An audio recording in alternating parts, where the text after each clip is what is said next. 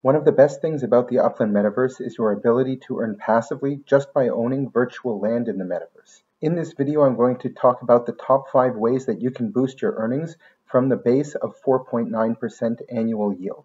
It doesn't take a lot of effort to boost your earnings to 14.7%, but that's not it. You can boost them even further. I'm YK2012, founder of the Upland Guide. I'm here to unlock the secrets of the Upland Metaverse. On this channel, you can find everything you need to build your Upland empire. Expert tutorials, winning strategies, pro tips and tricks, and a lot more. Hit that subscribe button and ring that notification bell to stay ahead of the game. Remember, knowledge is power, and in the Upland Metaverse, that knowledge is truly your most valuable asset.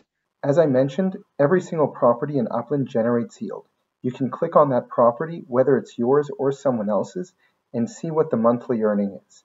This property is one that I minted for just over 75,000 UPIX, which is the equivalent of $75, and you can see that its monthly earnings are just over 927 UPIX each month. Now, if you do the math on that, that comes out to 14.7% annually. And I had mentioned that the base earnings was only 4.9%.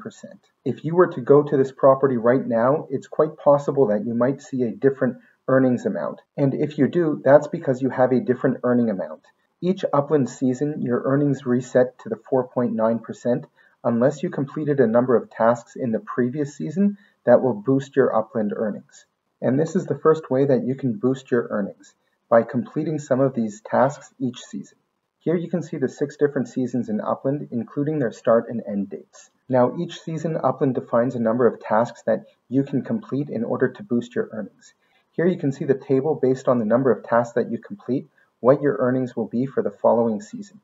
For example, during the Blossom season, which is 1.5 months long, the number of tasks that you complete will influence your earnings during the Genesis season, as well as the 2 weeks following it, the buffer time between the seasons. For a complete list of tasks and everything you need to do regarding boosting your earnings during each season, there's more info in the description below. The second way you can boost your earnings, and this is even building on top of the earnings that you have set each season, is by placing properties in collections. The easiest collection to create is the newbie collection. All you have to do is place any property into it, and you will boost your already existing earnings by 10%.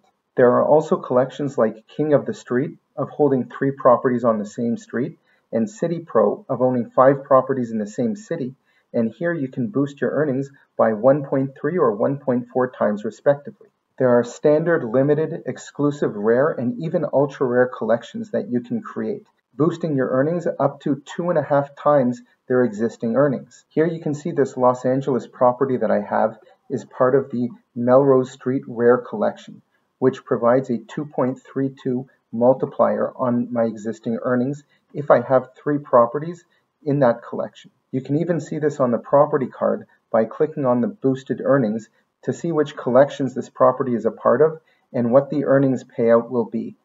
The third way to boost your earnings is also through collections, but a different type of collection. These are collections built through neighborhood development. Every month, Upland holds a competition where the top neighborhood in Upland is awarded a new collection. You can see here an example of that with the St. James neighborhood, which is in London. Some of the metrics used to calculate which is the top neighborhood is based off of the number of people who define that neighborhood as their home, the number of meta-ventures there, and other factors. More on this topic in the link in the description below. The first step for your neighborhood is getting that initial collection, and it gives you a 1.3 boost multiplier when you hold 3 properties in that neighborhood. Moving forward from there, in the future, there will be another competition for all different communities that have already reached this collection status, whether it's just by having a collection in Upland during the city release or through this competition that I just mentioned. Your neighborhood can continue to level up its boost by a factor of 0.1 each month, all the way until you're able to achieve an ultra-rare collection status. For a complete list of all the neighborhoods that have reached this collection status already, check out the link in the description below or the upper right-hand corner. The fourth way to increase your yields on a property is through Layer 2. Layer 2 refers to additional platforms or games that can be put on top of the Upland Metaverse. The same way that you can add applications to your phone, the same thing is true in Upland. If Upland is like your phone, Layer 2 are these additional games that you can add to it. And in these games, it's entirely possible for anyone to provide additional value to any type of asset. So if you own specific properties in specific neighborhoods, these games or application can provide you with additional bonuses, whether it be directly with UPX or with earning other tokens that are native to that game. And last but not least, the fifth way of increasing yields on your property is by purchasing a property for under mint.